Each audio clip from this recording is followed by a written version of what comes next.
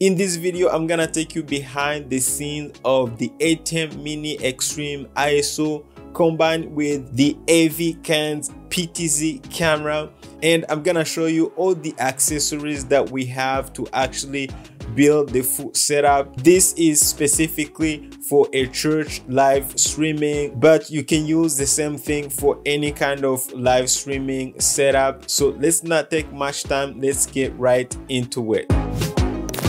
What's up guys, my name is Sam, Production Tips and Tools here, and welcome to my channel. If you're new here, consider joining the family by subscribing, and let's navigate the live streaming world together. Today I thought I would show you an actual setup that I got to work on, which is actually a combination of the ATEM Mini Extreme ISO and some PTZ cameras. Again, this is not really 100% complete because, as you know, the ATEM Mini Extreme ISO can take up to 8 cameras. So this is just the beginning of building an actual bigger setup. But, you know, I thought I would show you a quick video just to show you how we're connecting things, some of the accessories that you may need, especially if you are getting to the PTZ camera world. By the way, you don't need to get the actual ATEM Mini Extreme ISO. If you don't need all the 8 inputs, you can get the ATEM Mini Pro or the ATEM Mini, again depending on what you need specifically, because the ATEM Mini Pro or the ATEM Mini is gonna be able to actually give you 4 inputs, which could be more than enough for some people. So let's get right into it. The first thing is the ATEM Mini Extreme ISO. And what I'm showing you today is basically the first phase, which is testing in my studio, actually before we take the whole thing to church. So this is the ATEM Mini Extreme ISO, which can record live stream, and it can actually, the fact that is the ISO matter, it can record each camera individually. So basically, so that's what we have first. And the second thing we have, obviously we have multiple PTZ cameras, but to start, we started with 2 PTZ cameras.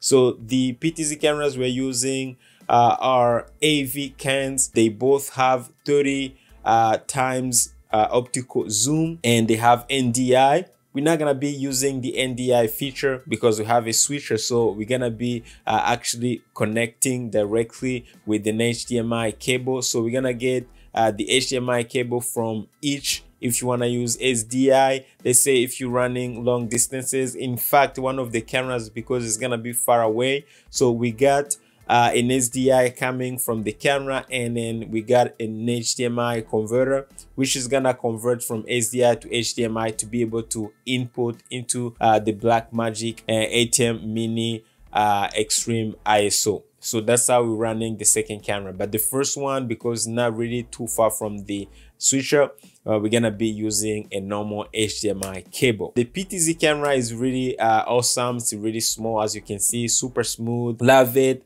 You can use the NDI function if you wanna kind of preview it in vMix sometimes, but honestly, for our use case scenario, we're not gonna be using it again. But other than that, it's a nice camera. Again, it's a PTZ camera, so like for a PTZ camera, has nice good quality image.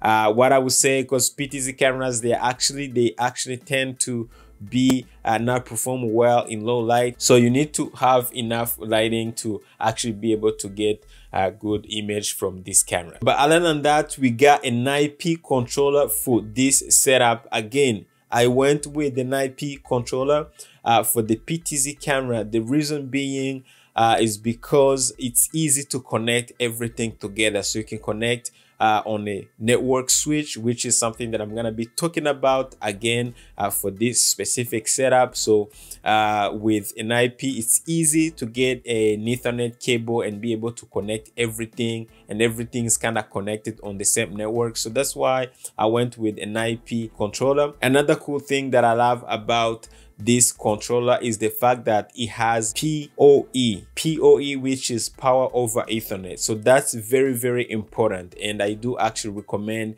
when you're buying a controller like this and buying a PTZ camera, I do recommend 100% to get a PTZ camera with PoE and a controller, of course, with PoE.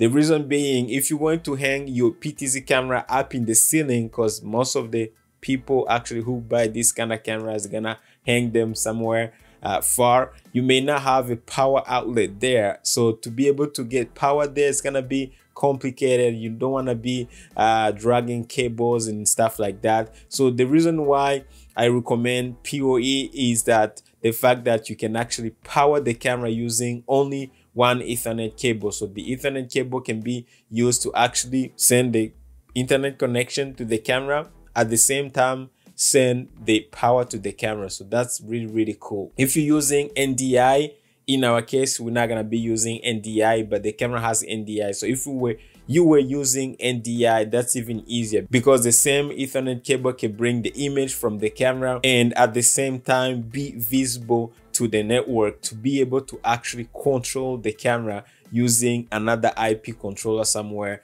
without having to run any other cable. So this is really good, okay? Which takes me to the next item, which is gonna be the PoE switch. So basically this is gonna be the device that is going to power everything and is going to kind of be the central point to kind of connect all the computers, you know, that you're using to live stream and connect. You can even connect the ATEM Mini Extreme ISO if you want to access it through network, or you ever want to kind of live stream using the actual switcher without using a computer or vMix or any other software. So you can connect that to the switch. At the same time, obviously you're gonna connect the PTZ IP controller and the PTZ camera on the same switch. So everything's gonna be connected. And if I can show you a little quick here, the way I'm setting it up. So as you can see, I have the actual switch. The switch obviously is the only device that is connected to power, okay? So you're gonna need to connect that to power, to the actual power. Now the ATEM Mini Extreme ISO has to be connected to power as well, because it does not have PoE, right? So you cannot power it using Ethernet. But other than that, the PTZ camera, as you can see, the AVKANS PTZ camera is right here on a small stand, okay? So as you can see, it's being powered by one cable, and that's the Ethernet cable, right? So as you can see, the cable is coming from the camera and it's going into the switch. Now I have another Ethernet cable going to the controller. As you can see, this is the controller. It's a nice controller, by the way. So this is it, and as you can see, it's being powered by the little Ethernet cable that is connected to it, right? So I'm not using the power cable, even if it comes with the power cable. The PTZ camera does come with a power cable as well, but I'm not using them, right? Because of the power over Ethernet feature built into both devices. So that's that. And obviously I'm connecting the ATEM Mini Extreme ISO to the PTZ camera to be able to send the image using the HDMI cable. So as you can see, this is the HDMI cable coming from the PTZ camera into the Blackmagic Design ATEM Mini Extreme ISO. Now, for now, I only have one camera connected because I was just testing and kind of connecting with the IP address and stuff. But as you can see, everything is working, okay? And that's the multi-view on the big screen. So we're gonna be installing everything in a church, obviously, and this is gonna be a nice setup with other cameras as well, obviously.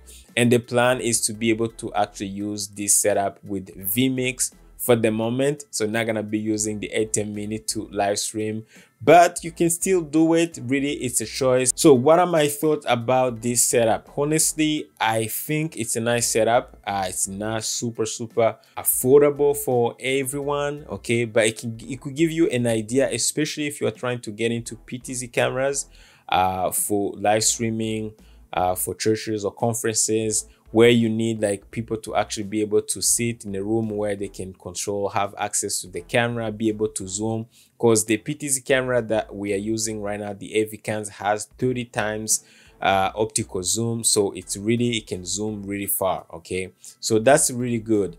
Also, like the ATEM Mini Extreme ISO, it's a dope switcher. So this is gonna be super exciting. One of the things that I've noticed, the user guide that comes with the actual PTZ camera is kind of not clear on how to connect everything, especially if you don't understand the IP address thing. You know, if you're not tech savvy, it may take you, you know, a few tutorials on YouTube. You may have to kind of watch those to be able to figure it out. But other than that, once you have it working, everything comes together easily. And I believe this is a nice setup. Again, I'm not a big fan of PTZ cameras, especially because of their performance in low light. And I really love having some good depth of field. And I don't think you can get some good depth of field with PTZ cameras like camcorders. But again, it depends on what you need and what you want. Personally, I've seen most people want PTZ cameras because they don't have enough volunteers or enough labor to be able to operate cameras. Because let's face it, if you have 5-6 cameras, you need 6 people kind of operating the cameras. But if you have PTZ cameras, you can control 5-6 PTZ cameras using one controller. You can have multiple presets already pre-built for you. You can have some smooth zooming already kind of pre-built into your controller, and be able to, only one person can operate up to 5 cameras, maybe have another person kind of live streaming and do the switching and, you know, adding graphics and stuff like that. So that's one advantage of having PTZ or PTZ cameras. Do I recommend this setup? Yes, absolutely. I love the camera. The camera has good quality. I love the controller. I love the switch. I love everything that I'm using right now. And if you try to get this type of setup, I will 100% recommend it because it works fine, so easy to use, and it's kind of volunteer or labor friendly. So man, I would say it's nice. I'm gonna put links of everything that I'm actually using right now, so for you guys to check them out on Amazon if you're interested, especially the switch, the controller, and the PTZ camera. I just feel like they're actually kind of affordable.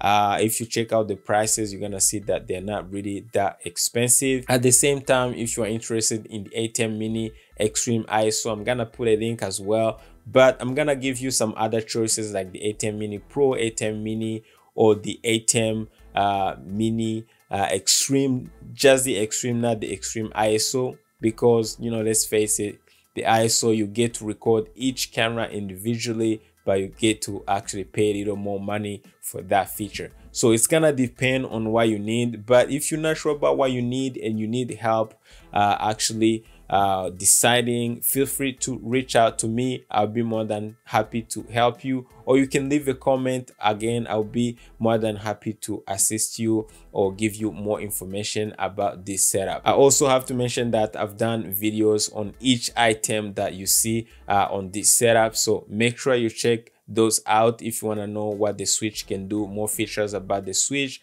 or more features about the PTZ camera itself, or the ATEM Mini Extreme ISO. I'll put some links down below and at the end of the video for you guys to take a look. Other than that, I appreciate you guys being here, and I hope this video was helpful. Don't forget to hit like and subscribe to my channel if you are into live streaming and video recording and you enjoy, of course, my content. Again, thanks for watching, and I'll see you on my next video. Take care.